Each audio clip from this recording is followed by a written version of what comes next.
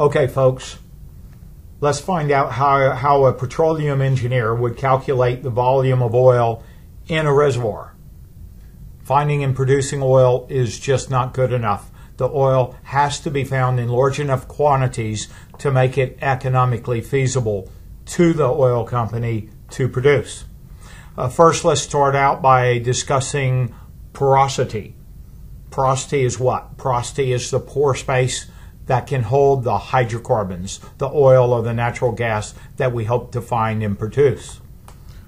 So the definition of porosity is total pore volume in a sample rock divided by total pore volume, pores and solids, of the sample rock. The equation, of course, measures absolute porosity.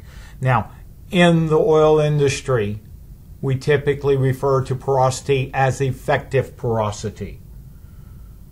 Effective porosity is the percentage of the bulk volume of a rock sample that is composed of interconnected pore spaces that allow the passage of fluid through the sample.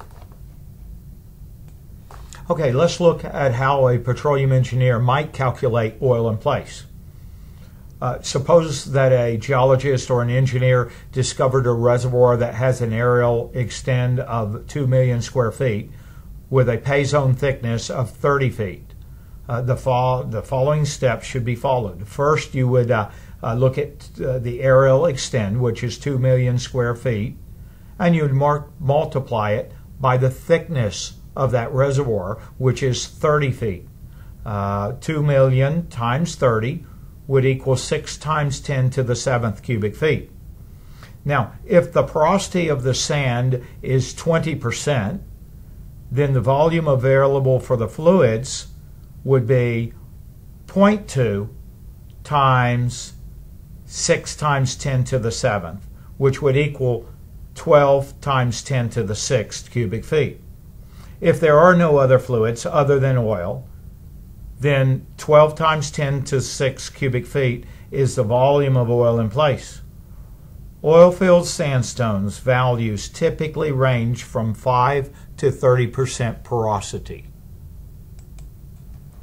Let's look at the factors that affect porosity in a sandstone reservoir. Number 1, packing. The size of the sand grains do not affect porosity. However, the range of variation of sand grains affect porosity. Size of sand grains might affect effective porosity. Number 2, shape.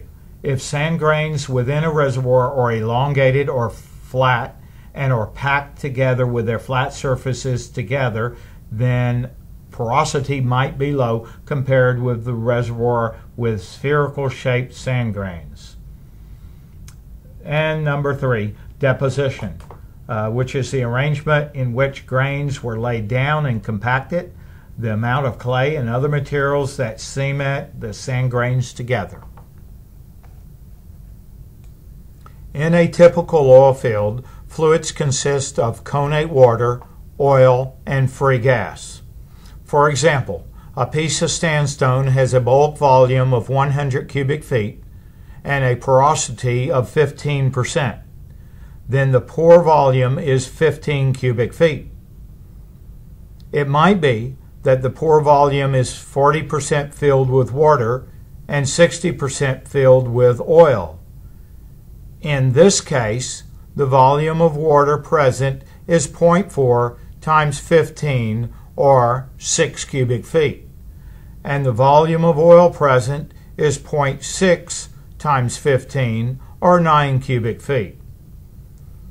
The water saturation equals volume filled by water divided by pore volume. The oil saturation equals volume filled by oil divided by total pore volume. If oil and water are the only fluids present, then S sub W plus S sub O equals 1, total pore volume. As a rule of thumb, SW tends to increase as porosity decreases. Since water saturation plus oil saturation equals 1, then oil saturation equals 1 minus S sub W, water saturation, which would equal 0.7. If we go back to problem 1 where we calculated total pore volume to equal 12 times 10 to the 6 cubic feet, then if oil saturation would equal 0.7, the volume of oil in place would be 8.4 times 10 to the 6 cubic feet. In many oil pools, in addition to oil, connate water, free gas is also present.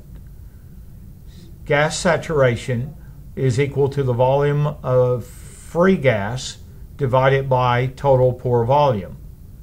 In a formation that contains connate water, oil, and free gas, oil saturation plus water saturation plus gas saturation equals 1. So using problem 1, if water saturation is 30%, gas saturation is 20%, then oil saturation would equal 1 minus 30% minus 20%, and that would equal 50%. Then the volume of oil in place would be 12 times 10 to the 6 times 50%, which would equal 6 times 10 to the 6 cubic feet.